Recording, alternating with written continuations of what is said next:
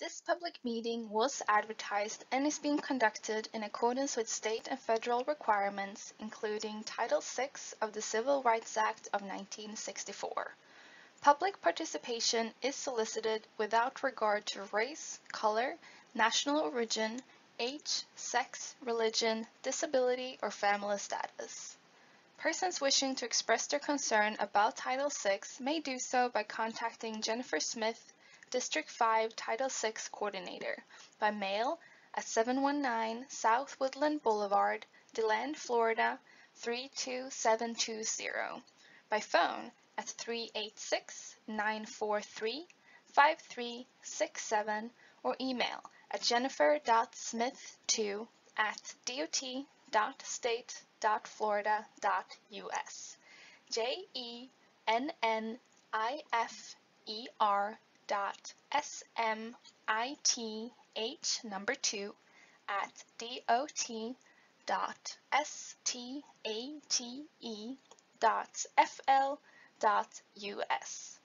You may also contact Jacqueline Paramore, State Title VI Coordinator, by mail at 605 Swanee Street, Mail Station 65, Tallahassee, Florida 32399-0450, by phone at 850-414-4753, or email at jacqueline.paramore@dot.state.florida.us.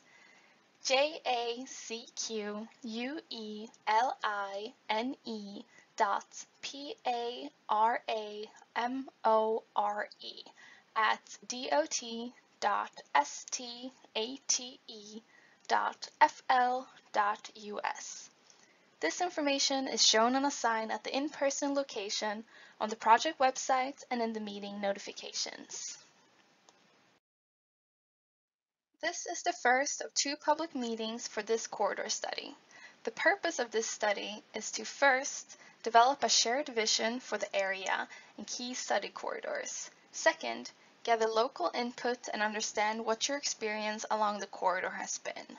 Third, evaluate all the traffic data collected to identify key issues within the study area.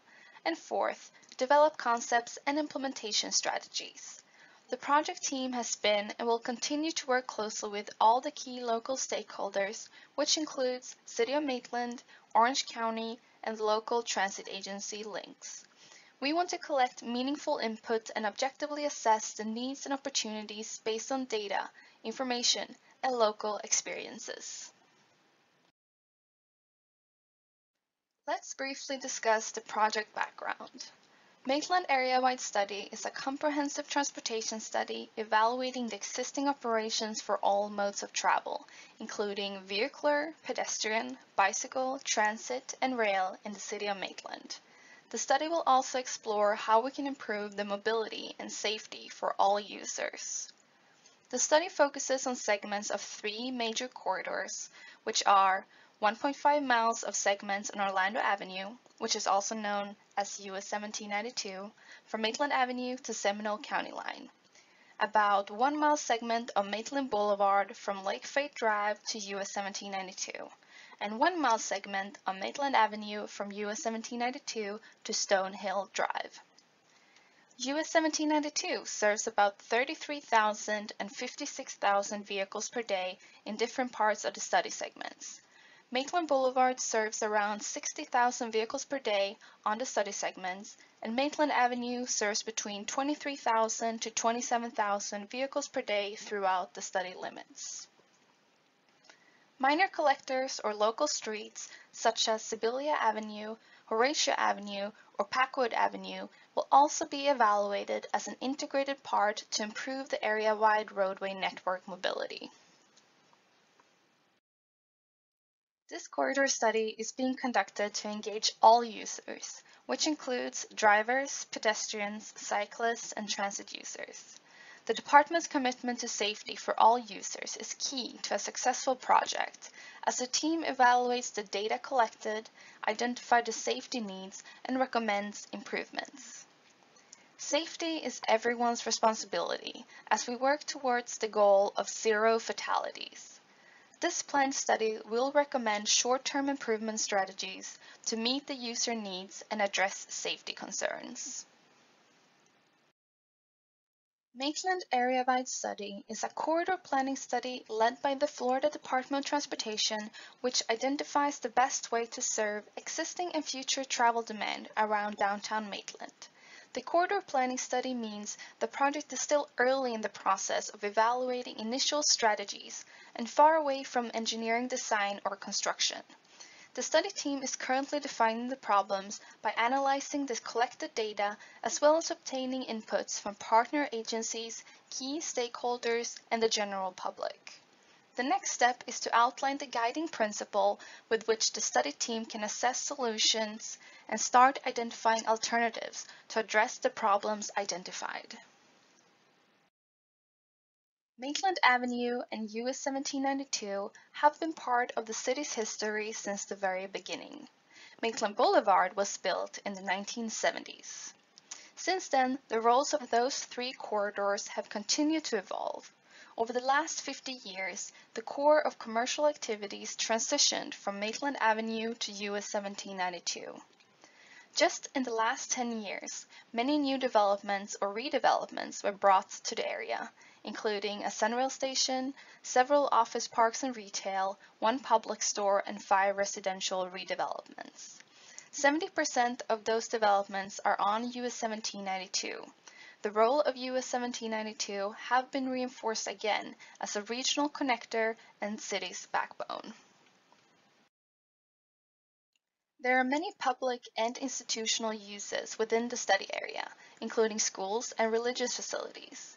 Maitland also has a thriving cultural community with several museums, historical residences, and public parks offering a diverse and inclusive setting. However, those civil, institutional, and recreational facilities are mostly along Maitland Avenue, highlighting its role as a historical center, a main street, a local connection between residents and culture, while US 1792 functions as a regional arterial that's moving people and goods. The land use context largely impacts how people will travel in the area and their experience doing so. There are a variety of users, ranging from car drivers, Sunrail riders, people riding the local bus, pedestrians, and bicyclists. Based on a trip characteristics analysis, the study team found that 3/4 of the vehicle trips passed through the study area without stopping. The local residents were not the main sources of the traffic on the study corridors. Among the local trips, the average trip length is more than 8 miles, which means they have origins or destinations outside of Maitland. The study area is conducive to long trips rather than supporting a compact, multimodal-friendly environment that serves low speed and short trips. In terms of the non-motorized travel options, US 1792 and Maitland Avenue have almost full sidewalk coverage, but some segments need improvements as they have uneven surface or are parking lots without designated sidewalk space. Maitland Boulevard has sidewalks from Lake Fayette Drive to Maitland Avenue and a pedestrian bridge over US 1792. There are no dedicated bike lanes on study segments. Cyclists have to ride on wide sidewalks with roadway adjacent, shared use path, or shared lanes. There are no direct north-south bike routes connecting any of the community parks or Sunrail station. Horatio Avenue has bike lanes on segments east of US 1792, but bicyclists are in mixed traffic. From 2016 to 2020, a total of 936 crashes have occurred on the study segments. The most prominent crash type is rear-ended crash, which is almost half of all crashes. Fortunately, the number of crashes in 2020 is about the same as in 2016. There's not a continuously increasing trend of the crashes observed over the past 5 years. There are 8 pedestrian and bicycle crashes. One of them was a bicycle fatality in front of the Sunrail station. Specifically, The Maitland Boulevard off-ramp to US 1792 has witnessed 10 crashes since 2017. Based on the crash reports, the study team found that most were caused by nighttime driving, DUI, or under wet surface with poor sight view. Additional short-term strategies are currently being evaluated by FDOT to improve the safety condition. The Sunrail station offers many opportunities for multimodal travel, but it was not well connected with other non-motorized travel components. The Sunrail station has one entrance on the west, accessible by the neighborhood by walking or biking. People can also enter the station without a vehicle using the other two sidewalk entrances along US 1792. There is a Lynx bus station for Route 102 across the street. However, the closest marked crossing opportunity in the south is 0.2 miles away, and the closest grade-separated crossing in the north is nearly a quarter-mile away with a non-ADA compliant pedestrian bridge.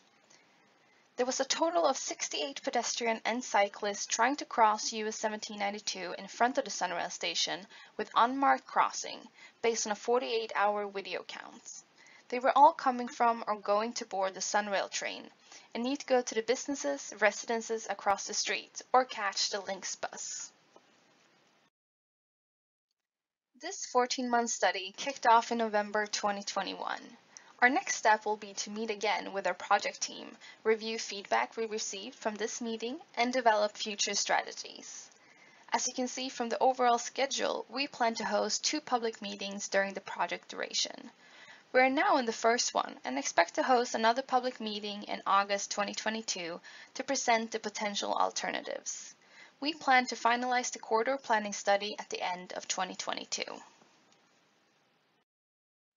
We encourage your input and feedback about this project, and there are multiple ways for you to participate. All public comments and questions are part of the public meeting records, and every method for providing public comments and questions carries equal weight. While comments and questions will be accepted at any time, those submitted by March 16th, 14 days after the public meeting, will become part of the project public meeting record. All comments and questions will be responded to in writing following the meeting. To submit comments in person, you may speak to our project staff on the floor or complete a printed comment form and return it to project staff. If you're participating online, you may submit written questions or comments in the questions box on the GoToWebinar control panel.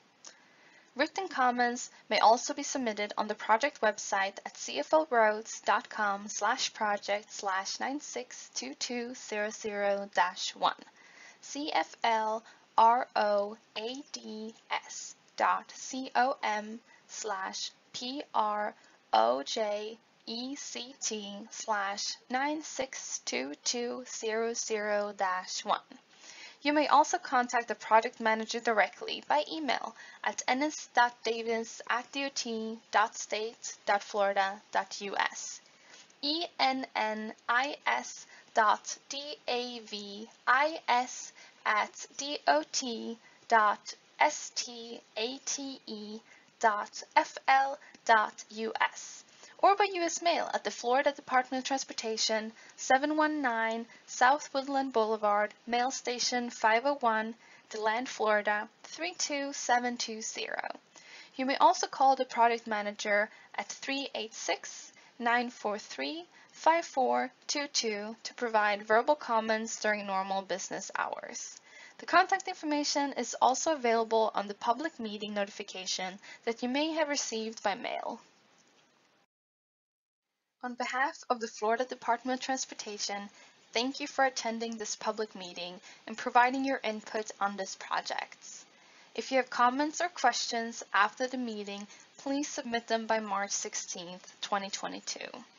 Contact information, a recording of this presentation, project documents, and other exhibits displayed at the public meeting are posted on the project website at cflroads.com/project/962200-1, cflroads.com/project/962200-1. ECT/962200-1. Have a good evening.